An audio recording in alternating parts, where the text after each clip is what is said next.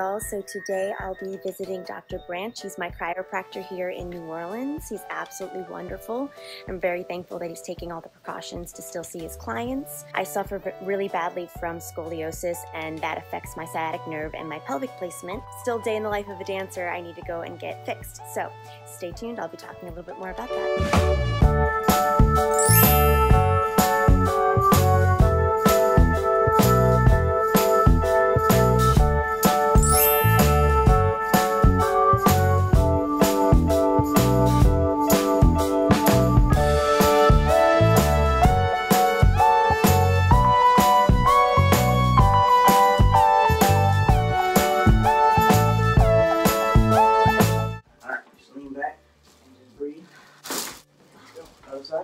There it went. Good. All right, on your back. Wasn't that loud this time? Love yourself. Love myself. Oh. Relax. There you go. Oh. One more. Good. Okay. You survived. I'm all safe. You're the best. I tried. Not bad.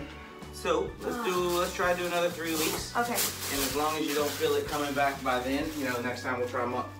Okay, cool. Awesome.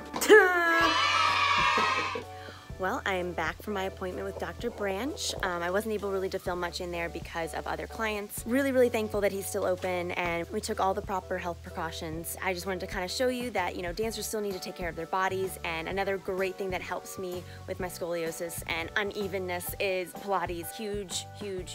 Very grateful for that. Just showing you why I see a chiropractor about every 3 weeks. And usually it's 3 weeks to a month, depending on if I have time, but I have one leg that's longer than the other, and it definitely causes some problems with my pelvis. My right pelvis rotates backwards. They need to realign it, and that can cause a lot of damage this way. This is very comfortable for me. Actually, it's kind of hard right now because I just got adjusted.